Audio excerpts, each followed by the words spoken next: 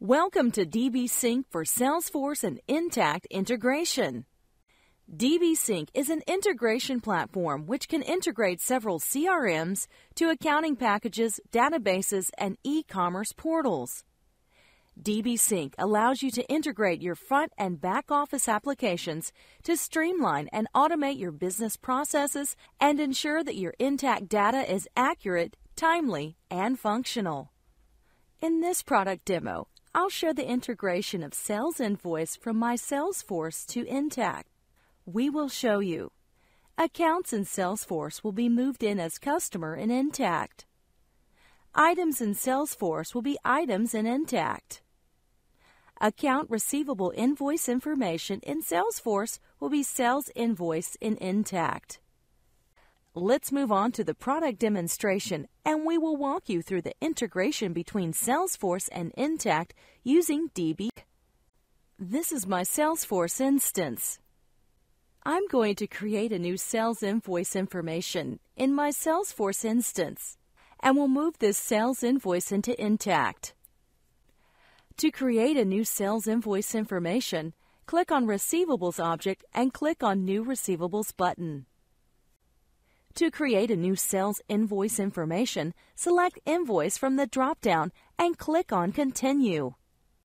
Select account and contact related to the new invoice and enter the required details.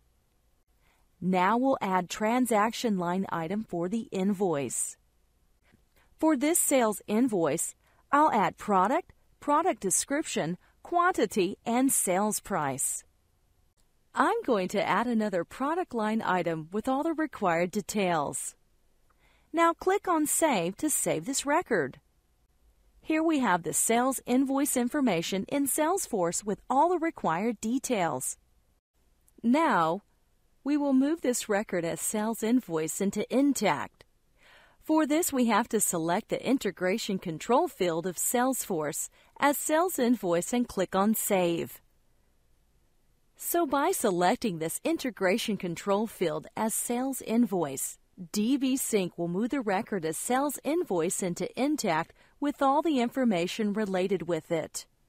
So when the sales invoice is created to Intacct, we will be able to see the integration control field is changed to the sales invoice updated, and you will get external record ID, which is generated by Intacct to the sales invoice. This external record ID refers to the particular invoice information in Intacct instance.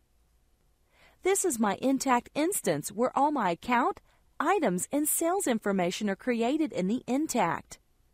To check the sales invoice information, click on the order entry information followed by sales invoice.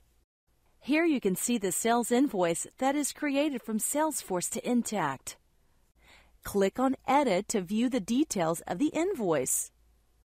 Here you can see account details with product item information of the sales invoice. Now I will log into my DBSync account and will show you how DBSync works behind the scenes. DBSync enter login credentials by clicking on Customer Login to access my profiles. This is the DBSync console where I have to click on the Launch button to access my profiles. This is the profile page where all the profiles are configured, and I'm going to select Accounting Book Intacct Bidirectional Profile from the profile list. Click on Manage and Edit to get the page of adapters. Here you can see Salesforce and Intacct adapters. Here you have to provide Salesforce and Intacct login credentials to validate the connection points.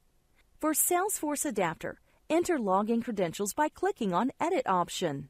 For Intacct adapter, enter the Intacct login credentials by clicking on Edit option and we need to validate the connection point for both the adapters by clicking on Validate button.